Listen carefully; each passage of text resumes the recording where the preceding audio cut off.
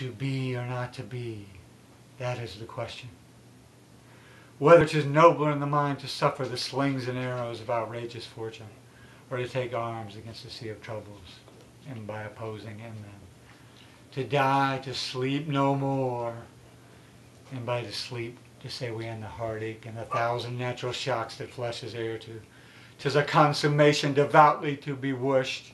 To die, to sleep perchance to dream, aye, there's the rub.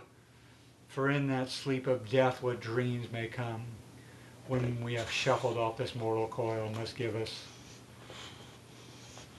pause. There's the respect that makes calamity of so long life.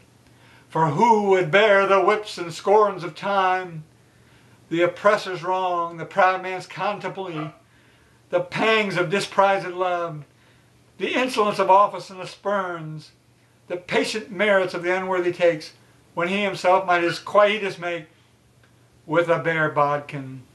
Who would fardels bear to grunt and sweat under a weary life, but the dread of something after death?